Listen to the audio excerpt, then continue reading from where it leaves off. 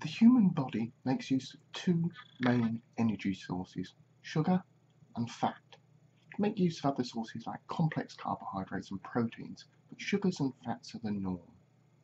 However, there are some subtle differences in how these two energy sources are used, which can have implications for human health, exercise, and fitness.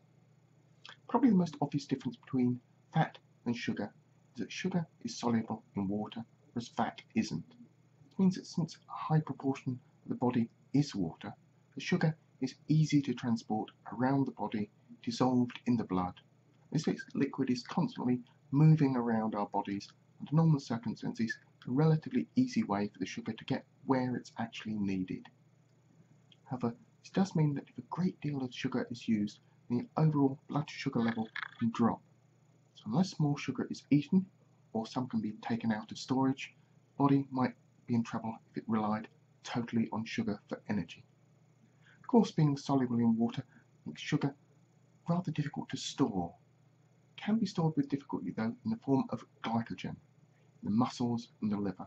Then it's converted into glucose when the blood sugar levels run low. The problem with this altering of the molecule is it actually uses more energy to store glycogen than it uses to store fat. Your body normally prefers to store fat rather than glycogen. Now, fat has the opposite problem. Since it isn't soluble in water, it's very easily stored around the body. Additionally, the fat molecule is actually quite large, it means they can't readily get through the cell membranes. The problem comes in how to get all that energy from where it's being stored to where it's actually needed at the right time. Well, fat can actually be broken down into glycerol and fatty acids. These can be carried around in blood serum, delivered to the cells where it's needed. The next difference between the two is the energy. This is the other reason why fat, rather than glycogen, is the major store of energy in the human body. Fat produces far more energy than sugar for the same weight of starting material. Basically, if your body needed to store the same amount of energy stored it as glycogen rather than storing it as fat, you need to store about twice the weight of glycogen that fat would normally take. So in order to make the human body fairly efficient, it normally only stores about a single day's supply of glycogen in the liver and muscles. The rest of the energy stored relies upon fat. However, because this energy per weight in fat does make burning off excess fat as exercise a little bit more difficult than it would first appear. So fat is apparently a better way of storing energy. Why does the human body make use of sugar at all? That takes us to the next interesting difference between fat and sugar. Whilst a gram for gram, fat releases more energy than sugar. In order to actually release that energy, both require oxygen. In the general process, to burn an energy source like fat or sugar, you need oxygen. The result you get out energy, water, and carbon dioxide. The problem with fat is to produce the same amount of energy as burning sugar needs more oxygen than sugar does. Basically because sugar already has a substantial amount of oxygen locked up in the molecules, whereas fat does not. Now, when mountain climbers actually adapt to high altitudes, what they tend to do is to increase their red blood cell count, get more oxygen flowing around their bodies. However, people like the Tibetans who genetically adapted to living at high altitudes don't actually have this increase in red blood cell count. Instead, they have a greater reliance on burning sugar for energy than do lowlanders. As a result, require less oxygen, reducing the same amount of energy. So what are the implications for health on the difference between fat and sugar?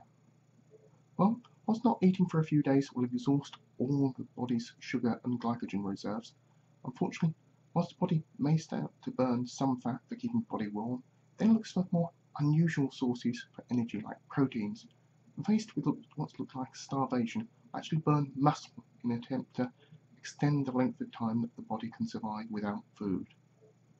The downside of this is once the body starts eating again, it assumes that starvation may actually happen at any time again. So it actually lays down additional fat stores just in case this eventuality happens. So starvation diets are a counterproductive way of attempting to lose weight. When you start to exercise, you actually do though reduce the body's blood sugar level. continue to exercise for an extended period of time without getting completely out of breath, you'll also be burning a fair amount of fat as well as sugar. However, because fat has lots of energy for the mass, you need to do an awful lot of exercise to directly burn off the fat. However, it's not all bad news when it comes to burning off fat with exercise. After you actually stop exercising, your body's blood sugar level is now lower than normal. The intake of oxygen is no longer an issue. During normal operation, your body processes still require substantial amounts of energy to keep them going. Your body will now use the fat stores for this purpose rather than depleted levels of sugar in your blood. This kind of slow fat burn can last for up to 24 hours after a period of extended exercise. However, it may be curtailed if you drink food which has a high sugar content or eat something that has a high sugar content. This will quickly be used to top up the sugar that was lost during the period of exercise. Now, this doesn't mean that eating a small sugary snack or something similar will stop the fat burn, as the sugar lost during an extended period of exercise will be more than contained in the food. However, if you eat a massive chocolate sundae, a can of sugary soft drink, and a bar of chocolate, all this combined will quickly replace all the sugar that was lost during the period of exercise.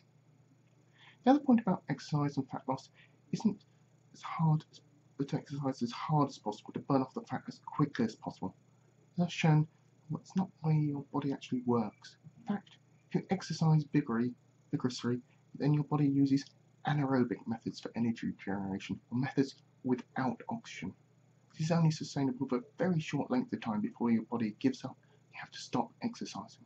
The result, you actually burned up relatively little energy in the process. If you want to lose excess body fat, it's a combination of diet and exercise. All the exercise is absolutely no use without a healthy, balanced diet. You'll be consuming more calories than you're exercising off, and you're not going to lose any weight at all.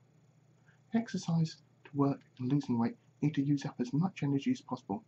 So whilst a 15-minute run will actually use energy rather quickly, an hour walk will actually use more calories.